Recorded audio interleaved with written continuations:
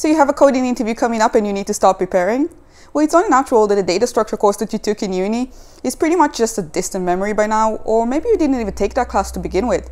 Well, either way, I got you covered. In this video, I'm going to cover most of the data structures that you need to know to properly solve coding questions. And you know what? It's not too difficult, so let's get straight into it. First of all, what is a data structure? A data structure is a format that organizes a collection of data points in a way that makes accessing and modifying these points more convenient and or more efficient. The top data structures that you need to know and will be covered in this video are arrays and strings, linked lists, hash tables, stacks and queues, graphs and trees, and lastly, heaps. If you know these ones, you are like 98% covered.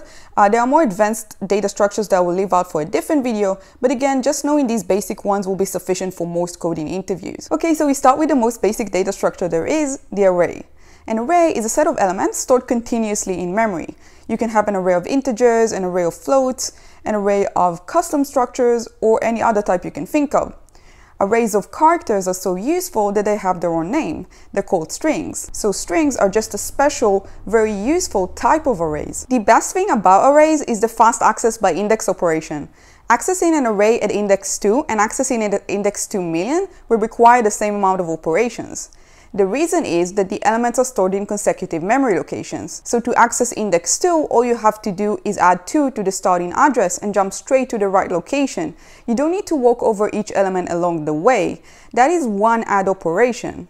To access index 2 million, you add 2 million to the starting address and jump to the right location. Again, no need to walk over 2 million elements. When the number of operations is a small constant that does not depend on the number of elements, we say that the time complexity is constant, also known as O of 1. Arrays provide the fastest access by index. You will not be able to top it with any other data structure. The problem with arrays is that they are very bad at inserting and removing elements. For example, if I had to insert a value at this position, I would have to shift all other n elements one spot to the right. So for an array of 50 elements, I would have to perform around 50 shift operations. For an array of 2 million elements, I would have to perform around 2 million operations. When the number of operations grows linearly with the number of elements, we say that the time complexity is linear, also known as O of n, which is a very bad time complexity for this simple task. Linked lists, on the other hand, are very good at inserting and removing elements. I'll show you exactly why in a second, but first, what is a linked list? A linked list is comprised of nodes. A node is a small structure that has a value and a next pointer pointing to the next node in the list. The last next pointer will have the value of null, indicating that this is the end of the list. If I had to insert a value here, I would just need to adjust these two next pointers. It doesn't matter how long the list is, it could have 1 million nodes after this one. The number of operations will not be affected, which means a constant time complexity. Now, what about accessing an element at a specific index? We'll notice that these nodes are not in consecutive memory locations. So unlike the array, there is no way to compute the address of element n from the address of the first node. This first node is not even aware of any of the other nodes, it only knows which one is next. So if we wanted to access the element at index n, we can't jump straight to it. We have to iterate over n pointers. That is worst case O of n operations. Next data structure is probably the most useful one, the hash table. I can almost guarantee that you will need it in your interview. A hash table is a collection of key value pairs, for example, a person's ID as the key and a person's name as the value. The keys are unique and can be used as if they were indices of an array. So for example, this expression, we return the value John because the value for key 2 is John.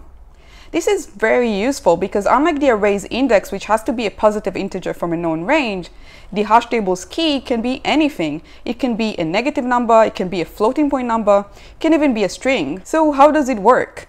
Under the hood, we have an array and a function called a hash function.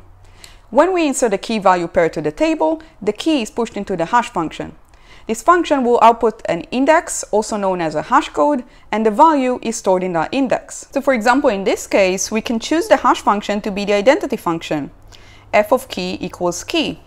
And then when we go to insert this element, the key 2 is pushed into the hash function, which returns the value 2.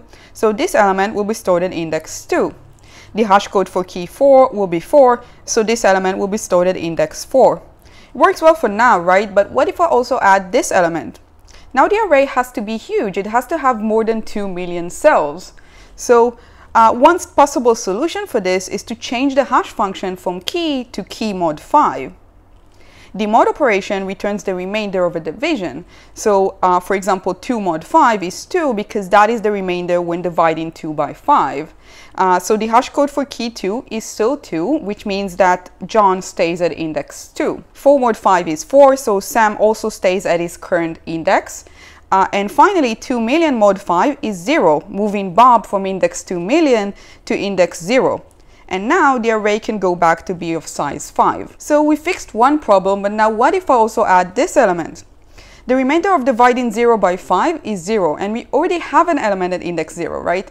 That is called a collision. And the way we usually deal with collisions is for each cell, we keep a list of all the elements that map to this cell. And then when we want to retrieve an element, we would first get to the right location using the hash function, and then we would iterate the list to find the right key. Now, a few words about the time complexity. Think what would happen if all the next n elements would map to this same cell. Finding a key that maps to this cell would require O of n operations because we would need to iterate a list of size n. But don't worry, because a good hash function will distribute the elements fairly evenly, and more importantly, it is not up to us to come up with it. We can assume that the underlying implementation chose a good enough hash function that will keep the number of collisions to a minimum and deal with them in the most optimal way. This will provide us very fast access by key, remove, and insert operations. Each will take us, in average, constant time. Next, we have stacks and queues. You can think of these structures as linked lists with a more limited set of operations. The internal implementation doesn't actually have to be linked lists, but for simplicity, we can assume that it is. Think of how you would stack plates. You add new plates to the top, and then when you need to use one, you take the one on top, the last plate that was added to the stack. This is called LIFO, last in, first out. Now think of a queue of people standing in line to the pharmacy. When a new person joins the queue, he will stand at the end of the line.